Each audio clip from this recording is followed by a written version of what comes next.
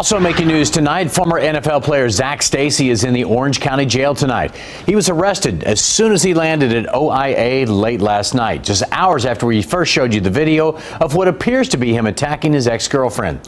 Fox 35's Dave Puglisi has been with this breaking exclusive information on the story. So, Dave, Stacy appeared in court but hasn't posted bail yet. John, that's right. He's going to remain locked up here until he can turn over his passport. We're told that he didn't have it when he landed in Orlando to turn himself in. Zachary Stacy, Sr. A shackled and masked Zach Stacy, once used to hearing his name announced in NFL stadiums, is now hearing it in an Orange County courtroom. Stacy facing charges stemming from this violent encounter.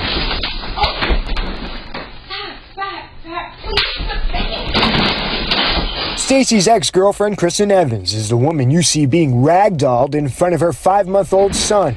She spoke exclusively with Fox 35 as she tried to find a safe place to stay. Every time a car has passed by, I am resisting the urge to look to see who it is. I started crying when you walked up because I'm scared, you know?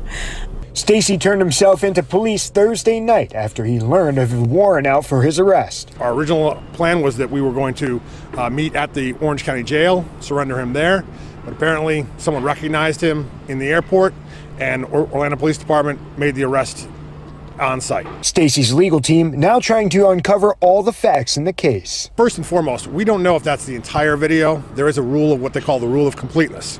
One of the first things that we're going to want to know in this case is whether that's the absolute, complete, full video from start to finish, and that it has been not edited, altered, or tampered with in any way, shape, or form.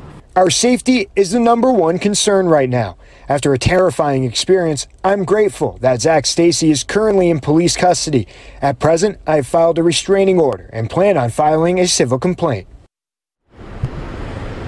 Evans went on in her statement to say that to call out Commissioner Roger Goodell of the NFL, saying that he should do more to help people struggling with PTSD from consistent concussion-like symptoms. So I'm told that this weekend she's going to be using that time to decompress from this week's events. In Orlando, Dave Puglisi, Fox 35 News.